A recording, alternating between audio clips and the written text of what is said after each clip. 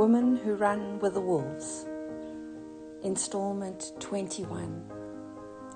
We're focusing on Chapter 8, Self-Preservation, Identifying Traps, Cages, and Poisoned Bait.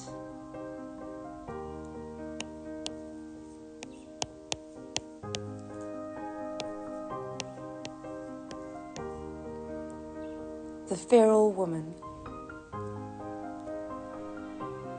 It's Latin for wild beast.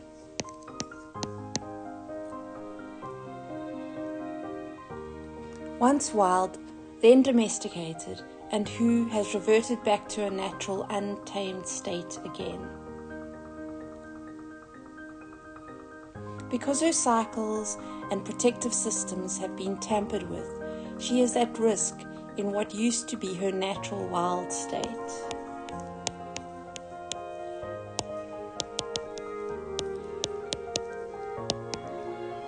No longer wary and alert, she easily becomes prey.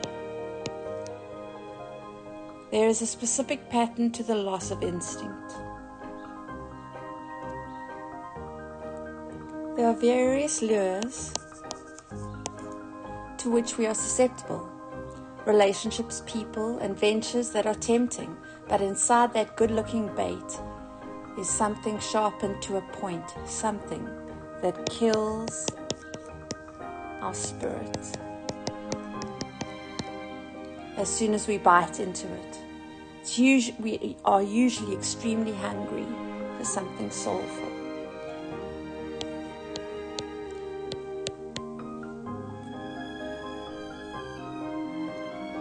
We have to learn to veer away from traps. To be able to see the right turns, we have to be able to see the wrong ones. A woman's meaningful life can be pried, threatened, robbed, or seduced away, unless she holds onto or retrieves her basic joy and wild worth.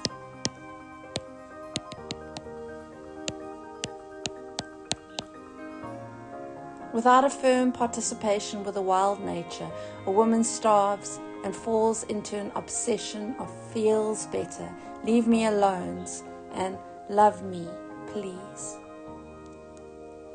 Even though she might, as in the tale, hit ground zero -5, bottom, via famine, capture, injured instinct, destructive choices, and all the rest. Remember, at the bottom is where the living roots of psyche are.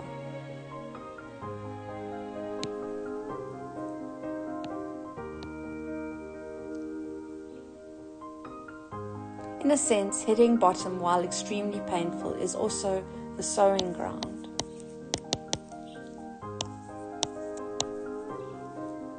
Shoes protect and defend what we stand on, our feet. Feet represent mobility and freedom.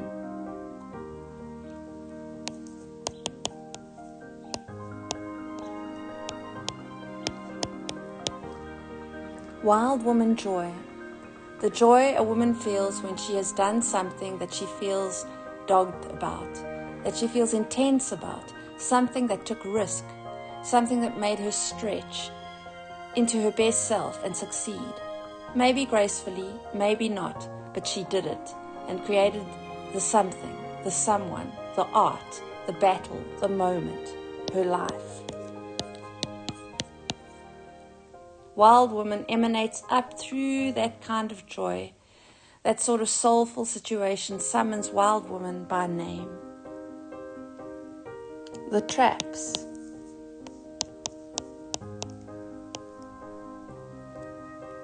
Trap 1.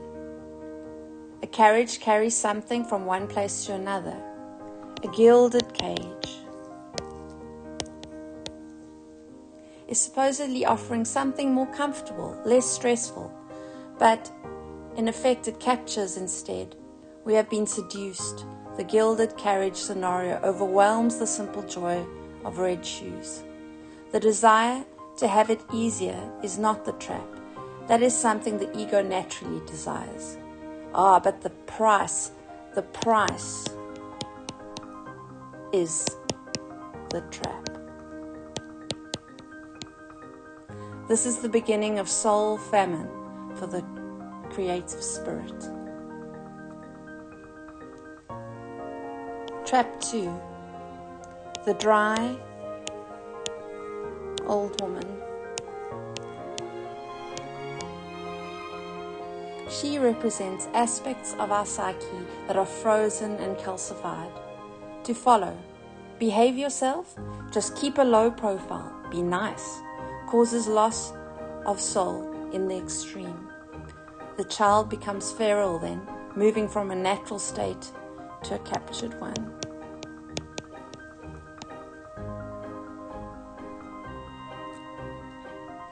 Like all captured creatures, we fall into a sadness that leads to an obsessive yearning, often characterized as the restlessness with no name.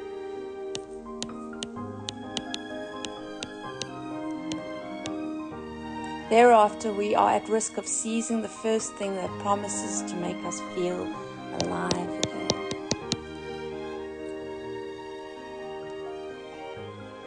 The red shoes are burnt to ashes when we paint, act, write, do, be in any way that causes our lives to be diminished, weakening our vision, breaking our spirit bones. The starved soul. All she wants is her deep life back. All she wants are those handmade red shoes. Her life becomes ashes. When did my life become ashes? When did I lose my handmade red shoes? To be in the state of a starved soul is to be made relentlessly hungry. Then a woman burns with a hunger for anything that will make her feel alive again.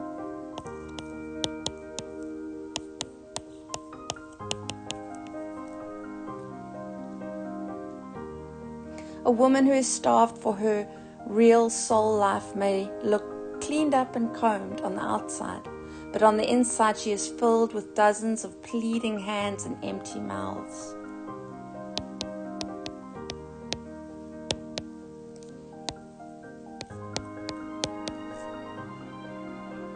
When the treasure of a woman's most soulful life has been burnt to ashes, instead of being driven by anticipation, a woman is possessed by a terrible voraciousness.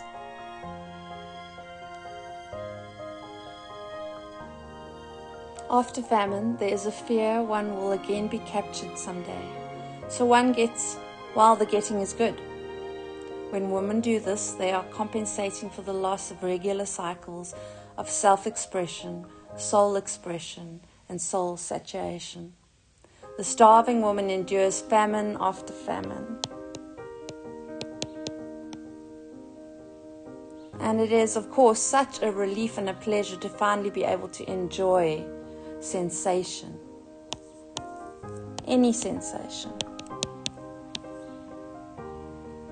That is the trouble with famine. If something looks like it will fill the yearning, a woman will seize it, no questions asked.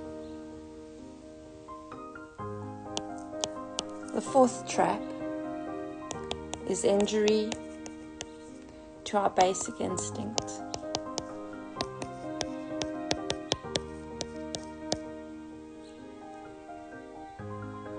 The consequence of capture.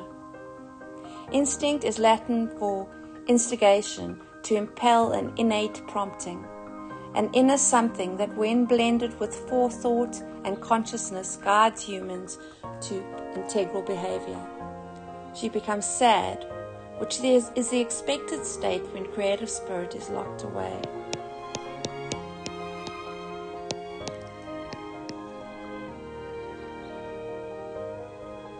Lack of fleeing when it is absolutely warranted causes depression.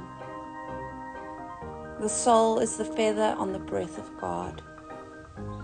Look after it.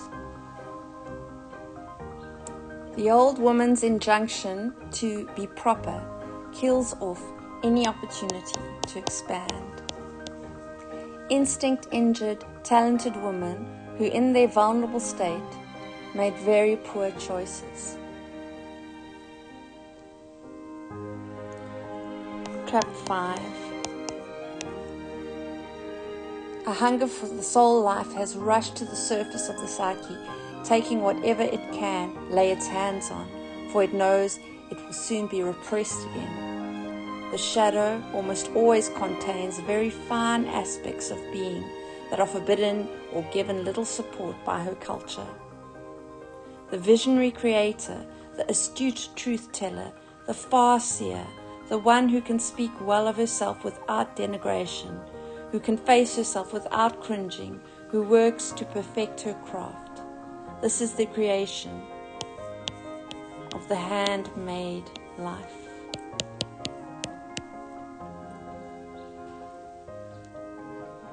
When the maker stops for whatever reason, the energy that naturally flows to her is diverted underground.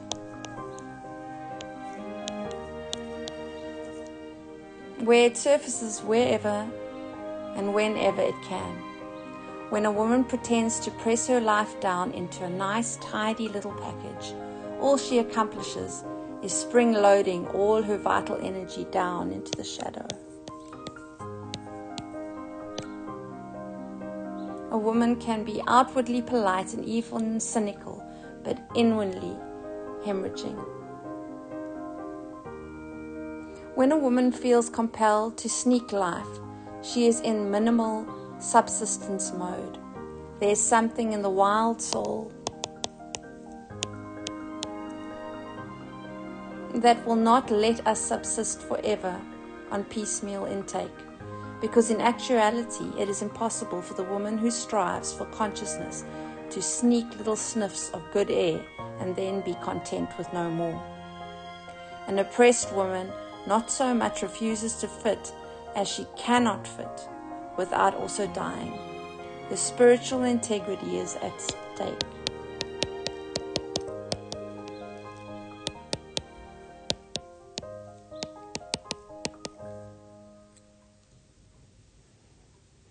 Trap 7. Faking it. Trying to be good, normalizing the abnormal. Her attempts to accept this abnormal state further injure her wild instinct to react, point out, change, make impact on what is not right, what is not just. Trying to be good in the face of inner and outer peril de-souls a woman. It cuts her off from her ability to act. Normalizing the abnormal, which would normally lead to the correct situation, the soul, to instead sink into complacency and eventually, like an old woman, into blindness.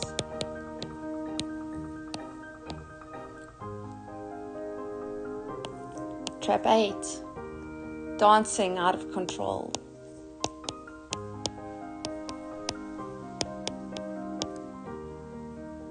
Obsession and addiction. Alcohol, drugs, an abusive partner are all examples of this. They treat you well at first and then they beat you up. They apologize, give you a nice treatment for a while, and then beat you up again. The trap in trying to hang in there for the good while trying to overlook the bad. This can never work. The woman just goes dead. She doesn't feel good or bad, she just doesn't feel at all.